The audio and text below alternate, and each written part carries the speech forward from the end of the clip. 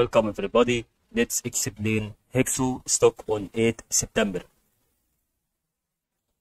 Okay, all we have to know, this part should be explained on this because it will give us the next part, which is a price prediction like this.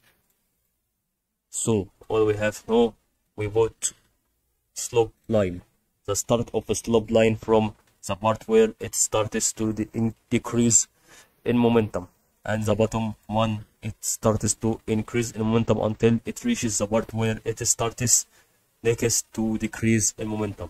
Okay,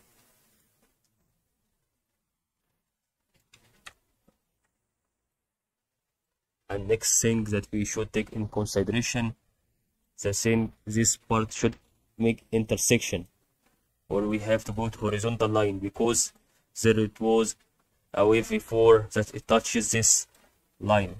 For example, when we make an extension to the previous waves,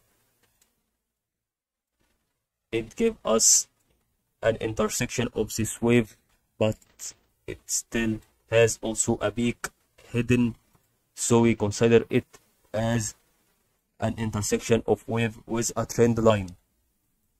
And then we have to see this in another intersection. This intersection is give us an indication that the second wave will start from here and makes a new process and starts to increase again in momentum if it's going to be the minimum value.